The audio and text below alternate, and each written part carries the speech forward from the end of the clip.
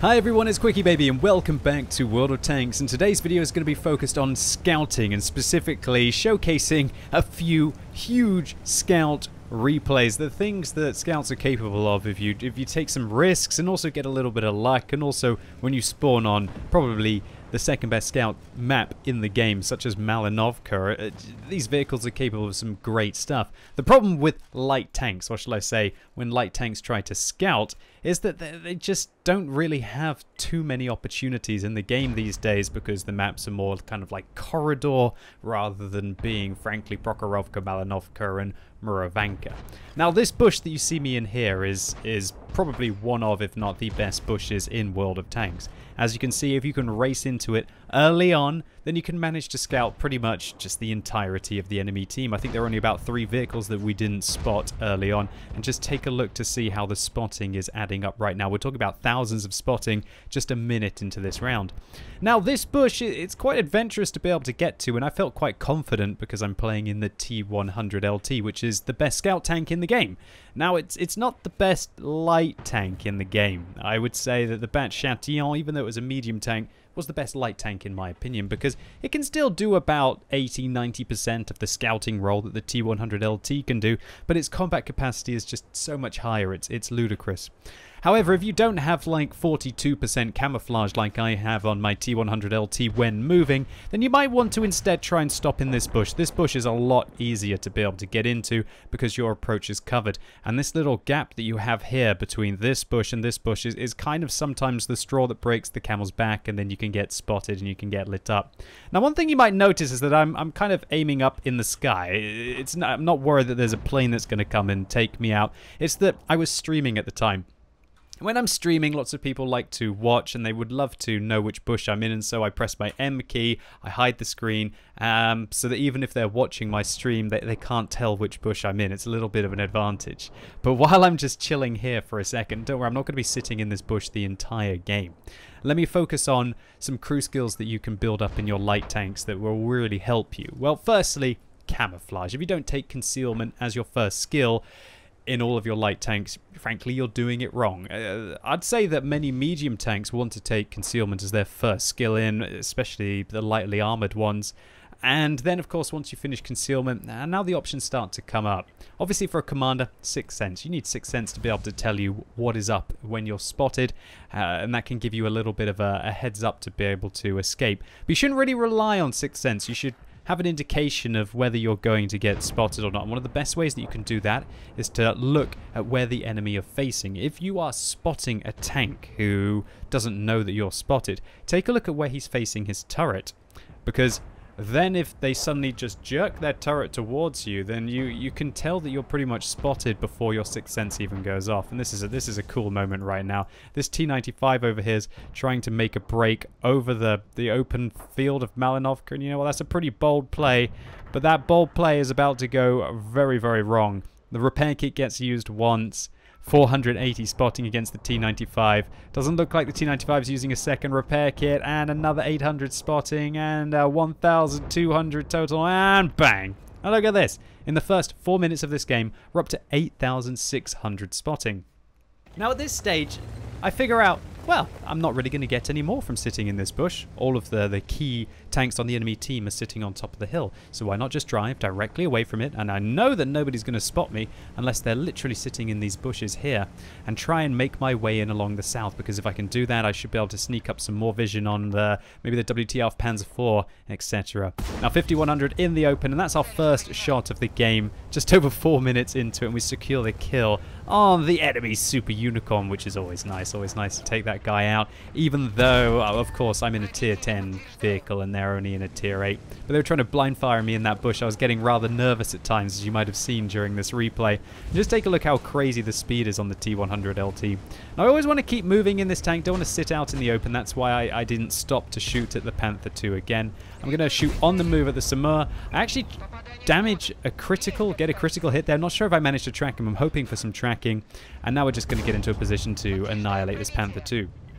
So other crew skills that are useful on your light tanks, off-road driving can be very useful because of course you're pretty much going everywhere in your lights, and anything that you can add to be able to increase your track traverse especially if you're in a light tank that for some reason has poor track traverse, like an ELC even 90 or an ELC AMX, for example, that's something that you can use. I also like the skill Designated Target on a gunner. Now, Designated Target works by if you point your reticle at an enemy vehicle and you can no longer spot them, then they actually stay lit up for your team for 2 seconds longer, which can be a massive advantage, especially against very skilled players who use the fact that they know that they're about to be no longer spotted to then make an adjustment in the direction that they were going. And sometimes people can bluff in going one way and then stop and then go back the other way, and those extra 2 seconds can really confuse people for those kind of moments.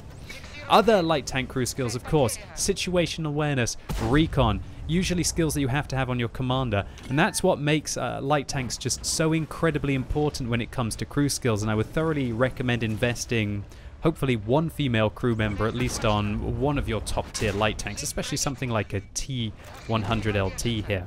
Now, I'll take my first round of the game from the IS-7, so I decide to turn directly towards him. And this is going to be quite a moment, as we're about to grab the bull by the horn, so to say. You see my little jinx in my movement as I make my approach. Wiggling to the left and the right means the IS-7 bounces a shell off us, and we tracked him once, we tracked him twice. The WZ up on the hill actually tracks me for the second time, which is very, very, very frustrating. And so, luckily for me, I managed to keep the IS-7's tracks off now, and take a look at this. I am running rings around this IS-7 backwards while shooting his tracks one by one by one. This is a very important skill to learn in World of Tanks for just absolutely just taking your game to the next level.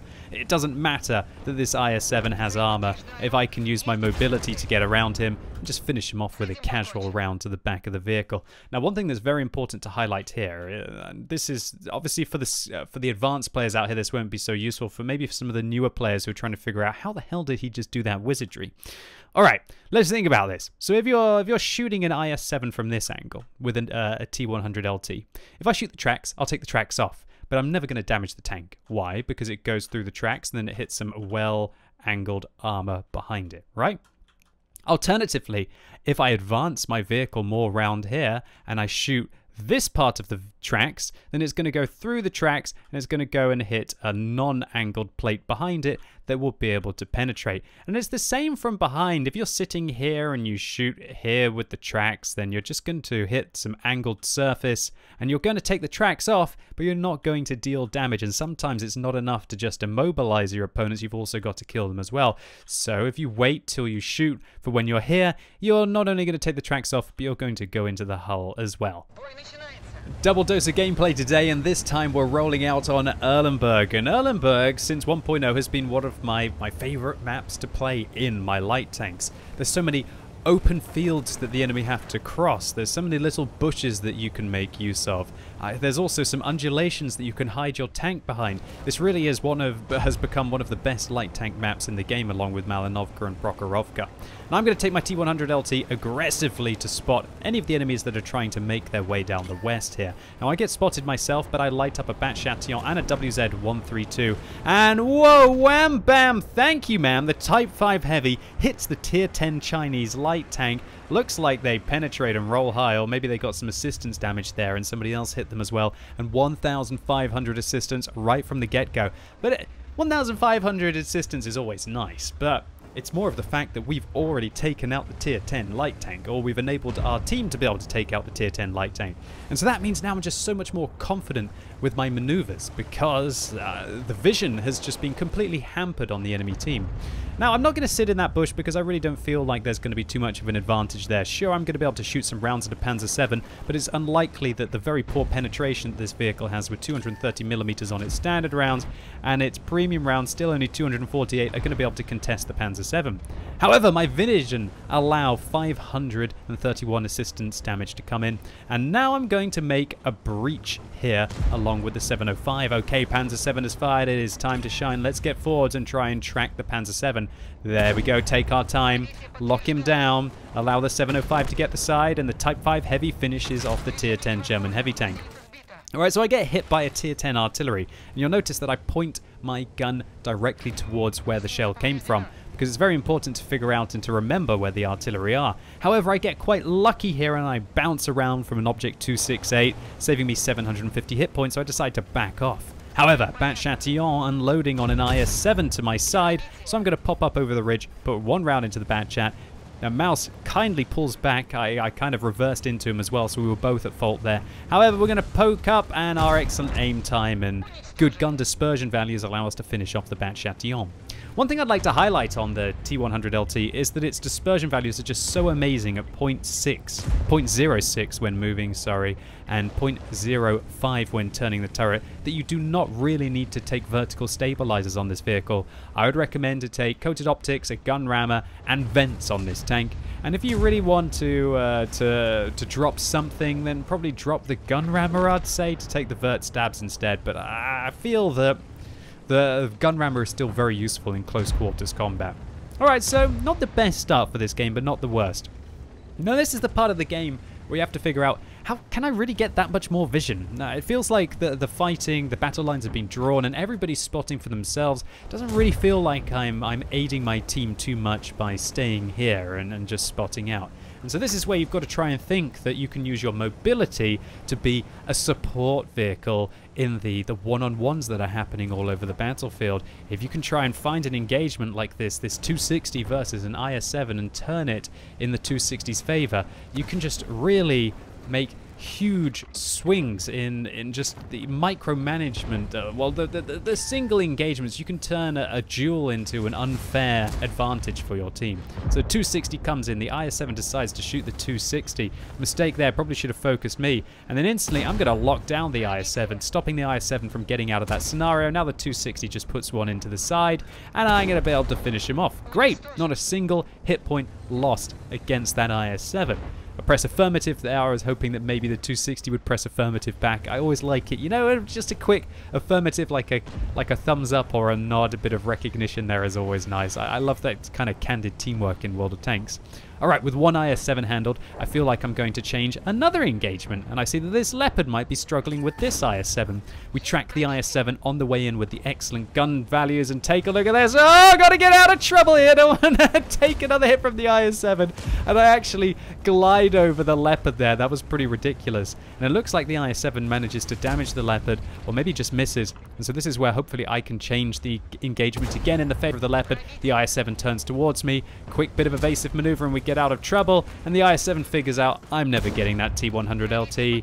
Oh well, might as well shoot back towards the Leopard. And look at this! The IS-7 is tunnel visioning towards the Leopard, and I decide to do a little bit of a dance. I'm entertaining the Leopard here, or at least the people who are watching the stream at the time. And here we go. Leopard presses affirmative. I'm gonna press affirmative as well as soon as I see it, or am I tunnel visioning right now? Where is it? Oh, there you go. A little bit of delayed reactions. I press affirmative. That was a real fun one. So once again, a bit like the video that I featured the other day on the Stridsvagn 103B, you can turn the engagements in the favor of your allies, and those are some of my favorite things to do in World of Tanks. We managed to take out 2 tier 10 heavy vehicles there without losing a single hit point, both from myself and also from my allies. Alright, we get revenge on the T92, who took a round out of us, took about a third of our hit points away, but luckily that's the only damage we've taken this game. We hit the 100, looks like we do yellow damage to his tracks, unable to go through the hull. This time we take the tracks off, and this is where tracking is just so important. Yeah, 2,400 tracking there because I decided to shoot the tracks. And another one coming right up here. Leopard, terrible side armor. I've got a 100mm main armament which can overmatch. Not only do we take the tracks off the Leopard, we also damage the hull. And another 1,100 tracking against the Leopard. We are turning our good games into a fantastic game right now with 8,000 assistance and 3,600 damage. We'll be able to get the kill on the T268 at the end of the game. Not quite so. And the Jagdpanzer finishes him off. So there you go. 2 gigantic light tank games, and they were quite quick as well at 6 minutes apiece. Let's just take a quick look at the post-game stats. So first round on Malinovka, an ace tanker, a scout medal. How many of the enemy did we spot? 14 out of 15. We literally let the team know exactly where they were all going. We also get a patrol duty for enabling our allies to deal a huge amount of damage to targets that we were lighting up with 10 2,000 damage upon detecting. And we're able to take it to the IS-7 at the end of the game, doing 2,200 damage, which would put us on 3rd as well. And luckily, scouts get rewarded 56,000 credits profit at tier 10 is decent. Next up on Erlenberg, no battle hero medals here. However, it was still an ace tanker for 1,399 base experience. Again, we finished 3rd on damage, top on experience, and how much assistance was this? 8,300, 3,600 damage. Whoa, another 12k combined game, and a very decent profit at 67,000 credits. Now, don't get me wrong, not all of my T100 LT games are like this. These are the ideal scenarios. If light tanks could be that influential on all maps, then we wouldn't be seeing most of the tier 10 light tanks having like 48% win ratio on average. But hopefully these 2 rounds will give some food for thought for any budding scouts out there. And good luck to any of you chasing some monster games like these. For me, it's so satisfying to be playing in arguably the underdog and to be coming out on top. So that's it for today, ladies and gents. I hope you enjoyed this video. If you did, make sure you give it a thumbs up. But if you hated it, give it a thumbs down. And let me know in the comments what you think about the state of light tanks in the game, and specifically light tanks that want to try and be pure scouts. And as always, thank you so much for watching. You've been epic, and hopefully I'll see you soon.